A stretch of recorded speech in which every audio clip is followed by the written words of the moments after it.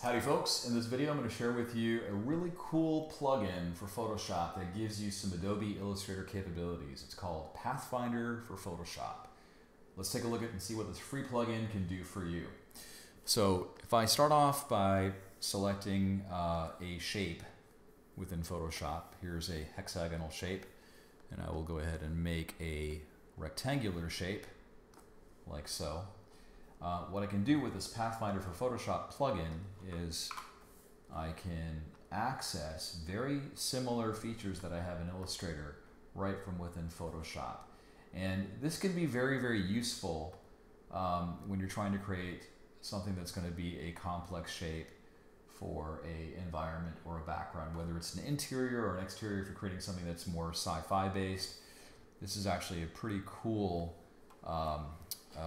plug-in to go ahead and use. So let's just drop this stroke down to 3 or so. And with that shape tool active, I just want to show you something here too.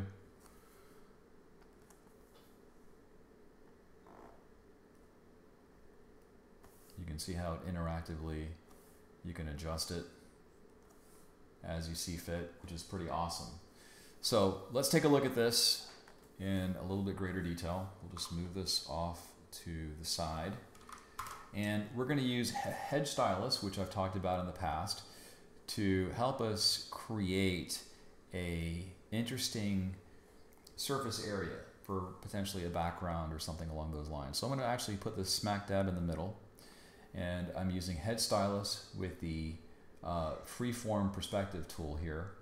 And on a new layer, I'll use my brush and I'll simply extend lines out from each of these corners.